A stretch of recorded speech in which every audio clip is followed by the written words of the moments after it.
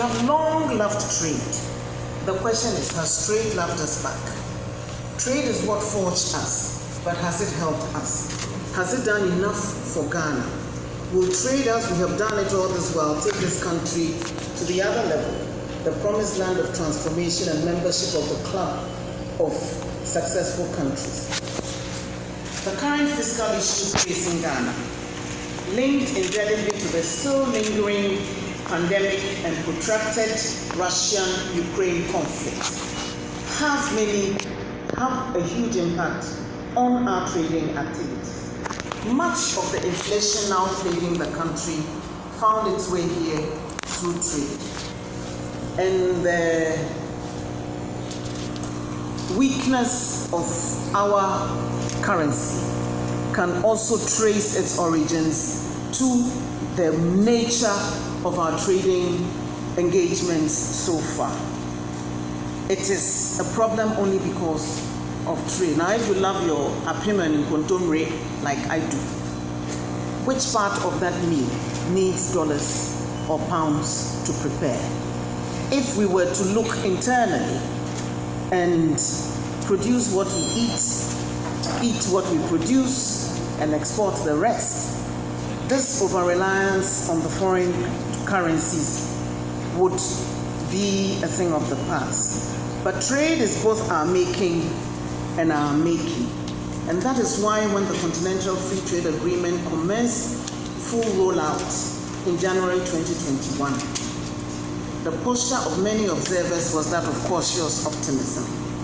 Yes, a Pan-African single market is a long-standing dream among all Pan-Africans. True. Many decades have been wasted without Africa getting its act together in the area of economic integration. But AFTA was not the first time the burning desire for continental market has roused us in our little fragile countries and set our hopes on collective greatness. We all know of ECOWAS free movement of trade of goods and persons treaty. We saw the Abuja treaty, and even beyond the confines of Africa, some of us have embraced the World Trade Organization, African Growth and Opportunities Initiative, AGOA, and the Extended Partnership Agreements, the EPAs. We have seen various trade liberalization and economic integration projects come and go. So it's a fair question to ask that this time around, what is different? What's the big deal about Africa? And I'll be bold to venture an answer. What is different this time around is the mindset. The current twin challenges of COVID aftershocks and the effects of the Russia-Ukraine war on the global economy also present us a unique opportunity for us to realize that our destiny is in our own hands. And by looking within the continent to deepen our linkages, we can truly change the narrative and be truly self-sufficient. We need it. All the ingredients for our success lie right in front of us, and we can't afford to fail. Digital technology provides us with the means to achieve this objective this time around. We didn't have that before.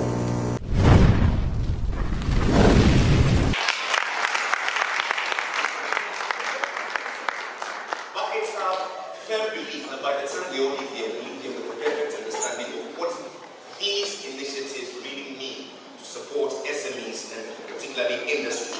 Speaking to us now is the face of industry in Ghana, the Association of Ghanaian Industries. Ladies and gentlemen, the president joins us. Would you please make welcome Dr. Humphrey Ayemi-Dake. Digitalization as a means of competitiveness to improving public administration through digital trade and logistics are quite inspiring.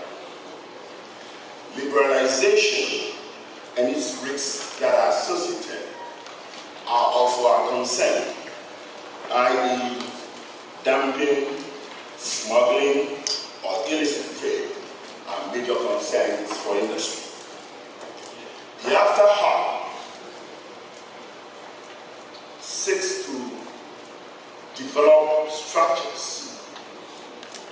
that will aid the actualization of the said dream. We in the AGI, as well as the private sector, welcome this initiative. The after number and the after common transaction identifier as a tool of operation needs awareness creation and further engagement with the private sector for a successful objective. The expected primary outcomes from the after hub, it's encouraging, and I list a few. Create awareness among businesses, provide a space for government business engagement, refine the mandatory after number for e-commerce transactions and more, promote a conducive dialogue between the business community. As welcome, Madam Minister. We are fairly aware that SMEs provide estimated 80% of jobs across our continent. It is imperative to state that a conscious attempt to help micro businesses grow to small businesses, then to medium, and then to large-scale businesses, it's urgent.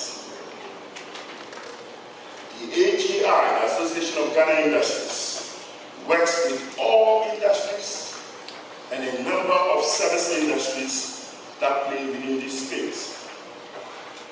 We do understand and appreciate the role of SMEs.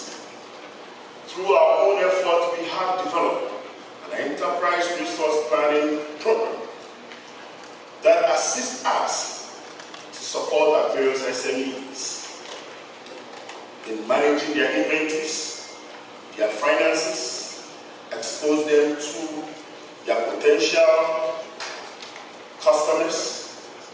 We also use our ERP system for business-to-business interactions between the SMEs and large-scale enterprises in the area of subcontracting.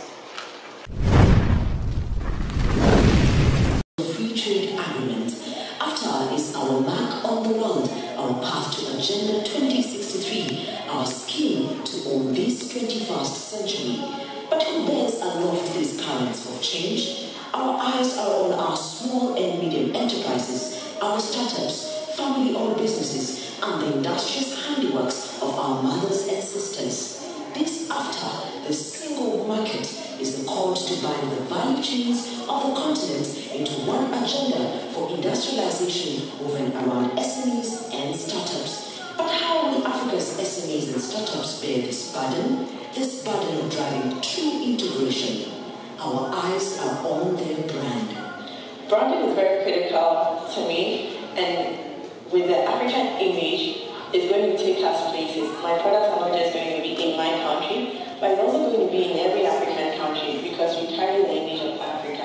And because of the uniqueness of our brand, it attracts more customers, thereby giving us a competitive advantage. It sort of gives the opportunity to expand the market around goal. If you're meeting your customer needs, of course they associate with your brand, and as time goes by, you grow as an organization in the brand.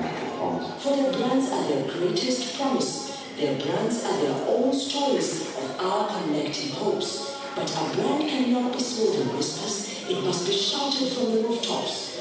Brought to life by strong partners, made to flow in rich channels, and join one to another in a thriving marketplace. This is the essence of the After Hub.